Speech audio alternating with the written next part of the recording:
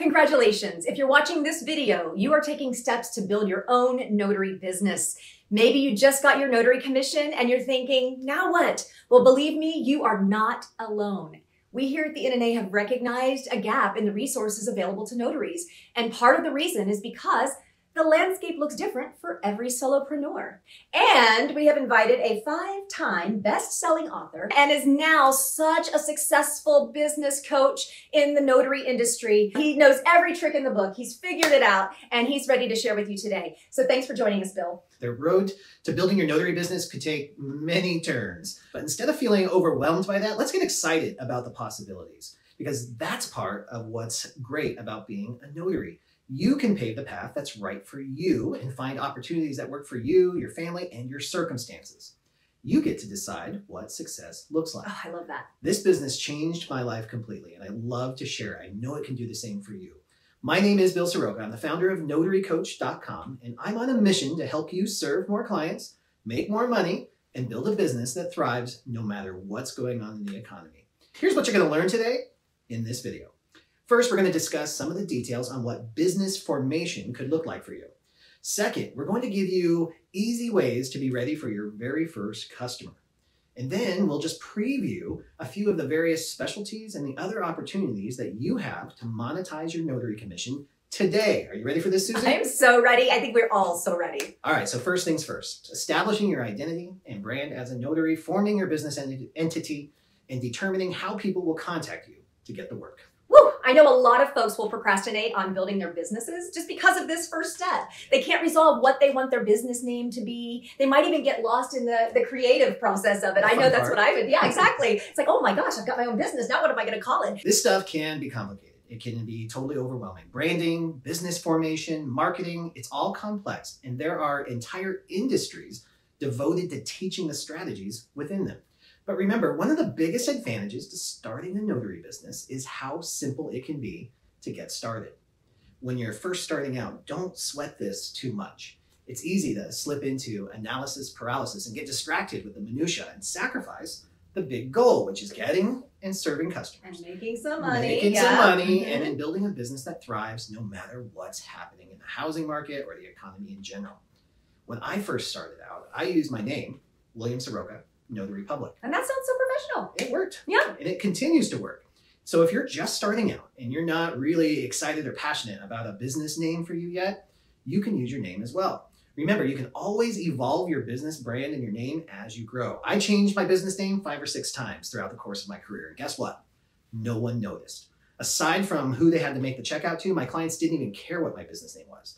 As far as they were concerned, they're just hiring Bill, the notary. Yeah. So you just want to keep it simple. Keep it simple. People hire people because once you choose a name, secure the domain. Your domain name is like your address on the World Wide Web. Like the NNA has www.nationalnotary.org. That's their domain address. And yours, www.notarycoach.com. You got it. Those are our respective domain addresses. So you want addresses like these to be easy to spell and easy to remember. You don't have to have a website yet. But to protect your brand in the future, this domain name is an important asset for your business. You don't need a logo either to proceed. I know, I'm not sorry. Sorry to break your heart, Susie, but after coaching thousands of notaries across the country, I found that logos are fun to create, but they can actually just be resistance and avoidance to doing the things that actually drive revenue. That said, if the logo is part of what brings you joy, create one with the free version of canva.com. Now here's the trick though. Limit yourself to just 1 hour only of design time. After 1 hour, roll with what you have. And don't sweat it because you can redesign it later or pay someone else to do it after you start making some money. And finally, verify with your state and local rules for registering a business name. This is often called a DBA, which simply means doing business as.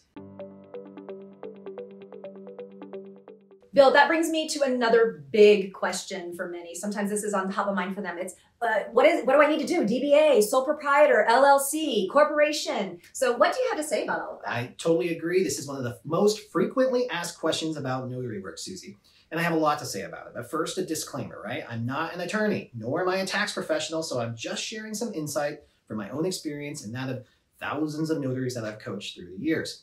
There really are all kinds of business entities in existence, but there are 4 that are the most popular among notary entrepreneurs.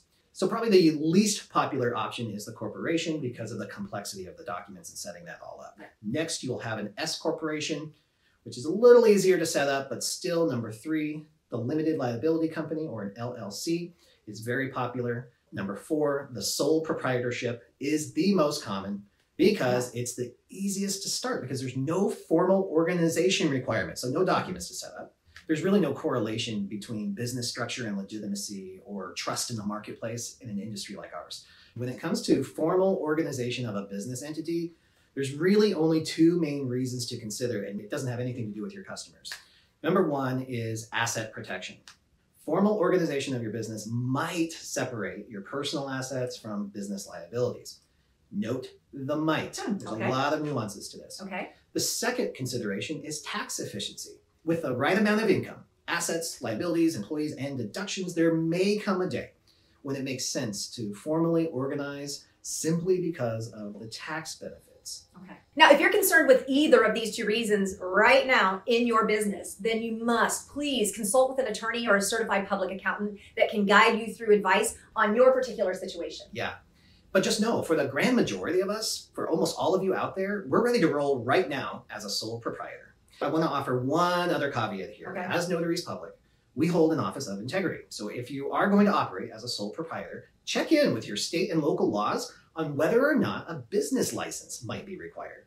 Adhering to those rules is an important part of integrity. Yes, always be sure to check the legal requirements in your city, county, and state, just like you do as a notary. All the time, right. You've really helped to simplify things and help us to know how easy it can really be at the beginning. Awesome. All right, this leads me to another popular question, Bill. Okay, you mentioned protecting your assets. So what about insurance for my business? Yeah, that's another great and very popular question. And here's another surprise disclaimer. I am not an insurance agent, and I'm not offering specific advice on your situation. Bill Soroka is not an insurance agent and is not offering specific advice. Yet. What I can tell you, though, is that in some states, there might even be a requirement for you to have minimal errors and omissions insurance as a notary public. And as a certified notary signing agent, many companies will actually require a specific E&O policy be in place before they will hire you. It's also important to note that most E&O in our industry, like even the policy offered by the NNA, only covers notarization mistakes and not other business errors that might come up in the course of your work. So for issues that arise outside of notarization mistakes, some notaries opt to install an umbrella professional liability policy in addition to their notary E&O insurance. Now, I know that's a lot to think about. This is why now is the perfect time to start building your advisory board. If you don't have a trusted insurance professional yet, seek some good counsel and get advice on what's best for you. Yes. And I want to take a minute to clarify the difference between E&O insurance for notaries and the sometimes required bond for notaries. Huge. So yeah, the bond is actually required in most states to protect the signer, to protect the public from the notary. So that if the notary does make a mistake, then the surety that holds the bond will automatically reimburse the signer for any financial loss. But that doesn't mean the notary's off the hook, because now the notary has to turn around and reimburse the surety for the amount paid out. That's why E&O insurance is the best way to protect you, the notary, from any of those mistakes that you could possibly make. That way the insurance company can turn around and take care of what's owed. Yes. Well, this is where the fun part begins, Susie. Be ready for yes. So soon, your phone is going to start ringing and dinging. Let's be sure you're set and ready to masterfully deliver your services when that happens. So here are 3 ways to be ready for your first customer. Okay, let's get ready. All right, number 1, be sure you have all the necessary supplies to perform your duties. Think about your seal and stamp, pins, notarial certificates, your notary bag, a notary journal, everything that you need to be able to perform the duties of a notary public. The second thing you want to do is set up your communication channels, and this is huge. Okay. So first you want to decide if you'll use your own personal mobile phone number, or if you're going to use a service like Google Voice, Grasshopper, eVoice, whatever companies you might try out there. Then, and this is very important, we want to record a professional voicemail message. Oh, professional. Okay, Bill. So that means I can't just do my "what's up, leave a message" voicemail. I probably need to change it to something like, "Thanks for your call. You've reached Susie Sipkov's mobile notary services." Well, that sounds pretty good, right? Pretty nice. Wait, there's more. I'm with another client, but please leave a message and I'll return your call as soon as the signing is complete. That's perfect, Susie. And that going that above and beyond makes a huge difference. Yes, the more professional you sound, the better. And then finally, using the domain name that you purchased earlier, remember we were talking about that, reflecting your business name, set up a professional email account. Going that little extra bit makes all the difference. What you want to do is choose an email address like your name or orders at, contact at, or info at yourdomainname.com. And finally, the third way to be ready for yes, one of my favorites, is to wake up and dress up. Get out of bed every day and dress up as if you have a day full of appointments, even if you don't have a single one on the calendar yet. And that's the key word, yet, right? Yet. We're going to manifest by getting up and getting dressed. Okay, in our last Success Summit, you mentioned there are literally millions of documents out there that require notarization. Not just loan documents, which seem to capture the most attention these days, but all kinds of different documents. Some of the most common documents you'll see are things like healthcare directives, powers of attorney, permission slips of all different kinds, travel documents, divorce papers, car titles.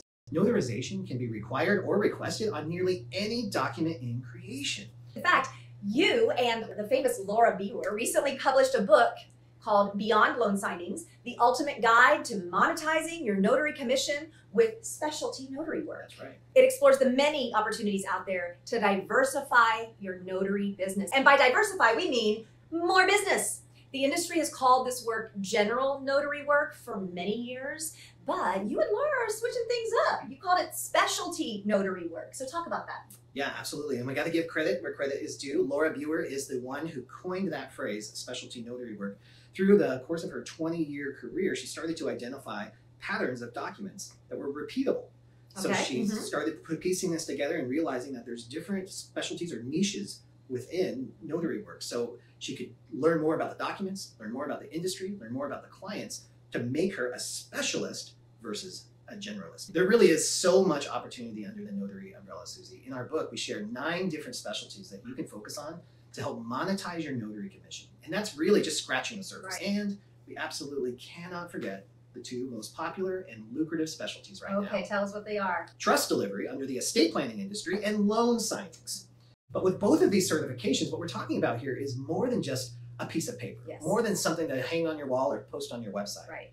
A good certification like these 2 have major advantages. First, it can introduce you to the skills and strategies that help you perform at a higher level. You'll learn stuff you didn't know. Second, it boosts your topical confidence and competence. You're going to understand what you're doing. And when you understand what you're doing, you feel good about it, so you'll get out there more. 3, it demonstrates to hiring parties like lenders, title companies, signing companies, attorneys, that you have a commitment to your craft. Number 4, it might identify you as an expert in your field for additional opportunities. You never know what doors could open up with this.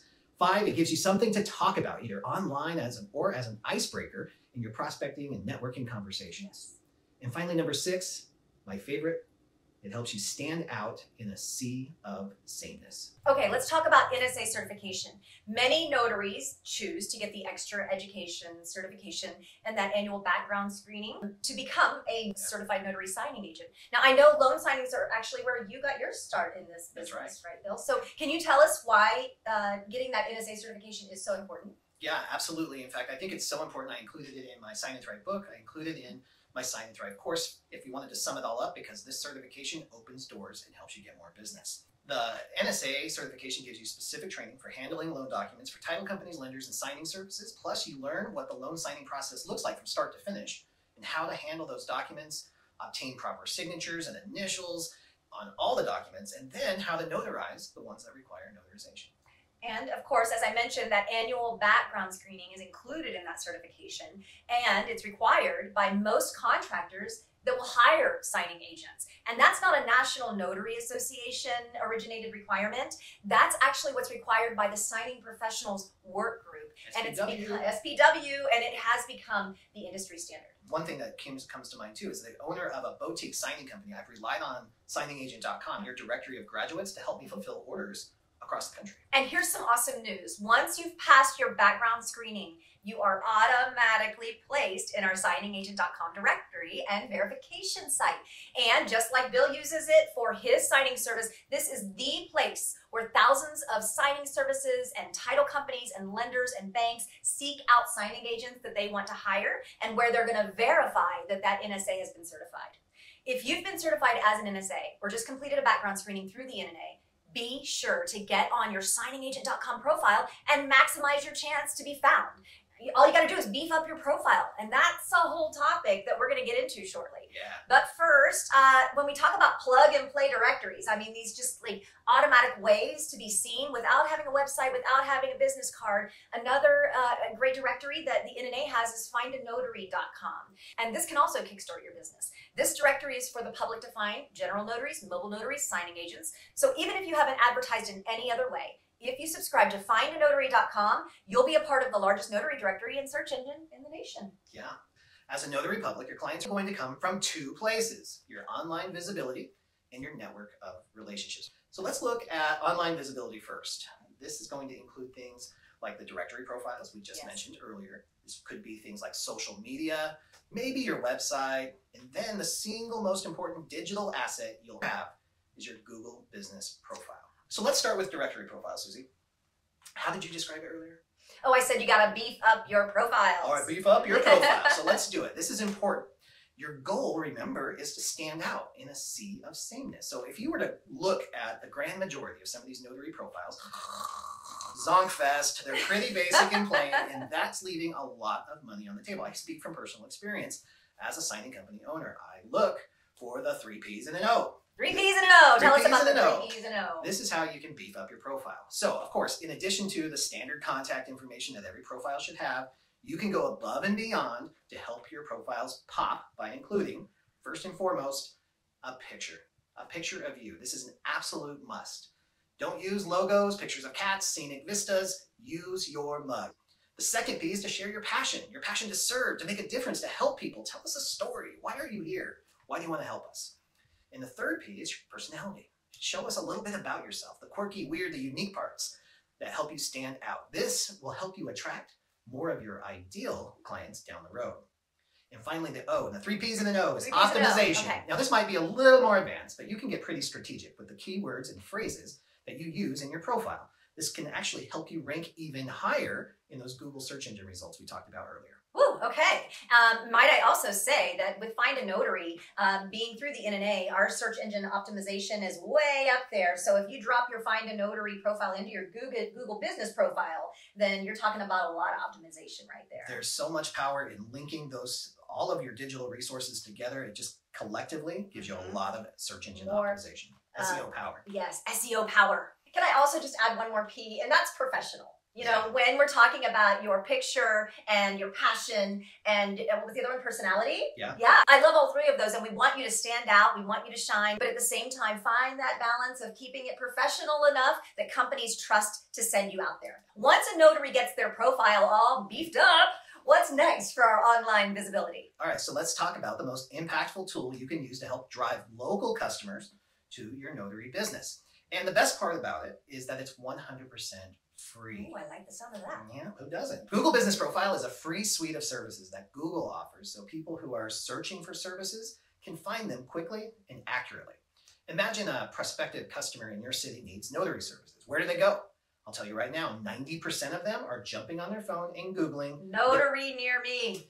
An optimized Google Business Profile will help ensure that you are the notary the person sees in their search results. Oh, I like that. Yes, so here are the 3 quick tips for starting your Google Business Profile.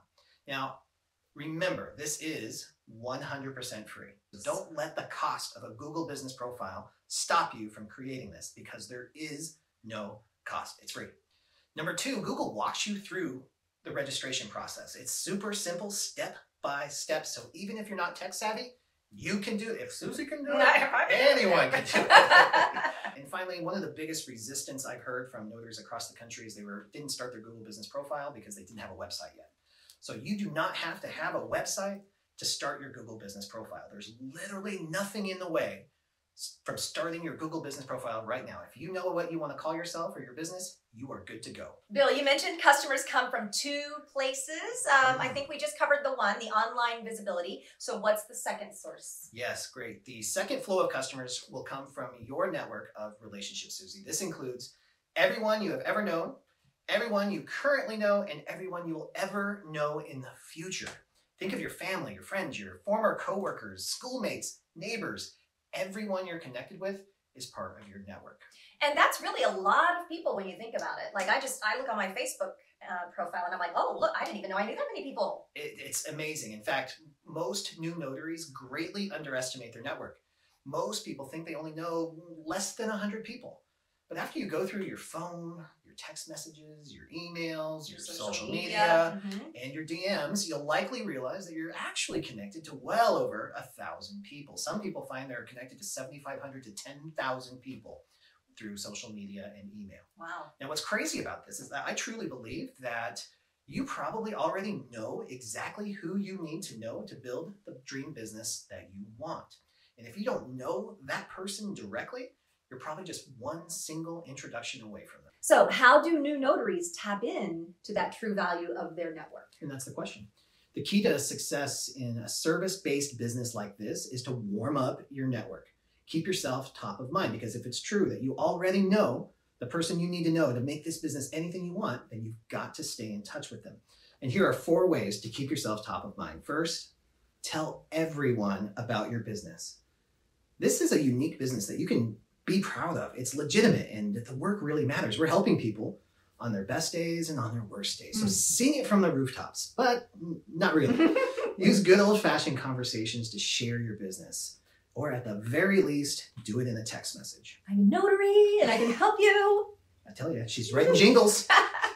The second thing you want to do is use social media to build deeper relationships and give people a chance to get to know, like, and trust you. Share a little bit of your journey, your day-to-day work, and the passion that you have to serve them. Avoid just constantly advertising your services. Nobody likes that. Use Gary Vaynerchuk's strategy of offering value, value, value, add. Oh, I like that. That 3-1 ratio is the key. So you do 3 non-advertisements for every 1 advertisement. Okay. And finally, you want to expand your network through networking, volunteerism, community involvement, whatever it is. Just join something that lights you up and allows you to be authentically you, even if you're an introvert, because the brighter you shine, the more of the right business you'll attract. Oh, I like that. So many people are intimidated when it comes to networking because they don't know how to get the conversation started, and just coming out and saying, I'm a notary is, not natural. Letting it happen organically where you're just doing something else that you love and shining through that, it just kind of automatically evolves. Absolutely. That's just a way to grow your network. Remember, your network is already bigger than you think it is. And as you start participating in your community, other events, classes, workshops, volunteering here, whatever it is for you, you'll start to get to know more and more people. And inevitably, part of the conversation is going to be, so what do you do? And finally, follow up and stay in touch with people. This doesn't have to be super formal or anything fancy. Just check in every now and then demonstrate how much you care about them and that you're ready and willing to serve. I do know a few notaries who actually, when they meet with someone, they'll make a mental note or they'll even make a note on their phone of something special that's happening with that signer or that potential customer, so they can follow up genuinely. Yeah, and make it that personalization factor is so important. And this can be with your signers, this can be with your second cousin twice removed that you've been wanting to stay in touch with, but you didn't. Literally everybody in your network deserves some follow-up. What if someone doesn't have 3 or 4 months to get their business off the ground? They're like, I need to make money now, like tomorrow, or at least next week. So can you give us kind of a breakdown of what a quick start notary business plan might look like? Heck yeah, I totally get it, because I was in that position as well. I think my 23rd or 24th business was failing. I was flat broke. I had to start making money right away. So why don't we make some basic assumptions and create your next 5 steps for making money as a notary public right now. Okay, this is just one strategy for you. So let's review what we learned today and we'll just make some decisions. So how to establish your business. We talked about this. So if you want to get started right now, be a sole proprietor. Yeah, don't complicate it. Just boom. Boom, you're a business. Now begin. Second, we talked about being ready for your first customer. So Susie, what are the absolute bare essentials for notarization? You got to have your tools for the job, your stamp or seal, your notary journal, pens, the notarial certificates that you might need to attach, and a thumb printer if it's required in your state. Perfect. That's all you need to get the job done. Boom. Then, I'm going to say boom after every one. Boom. Boom. Then we talked about how to diversify your revenue streams as a notary.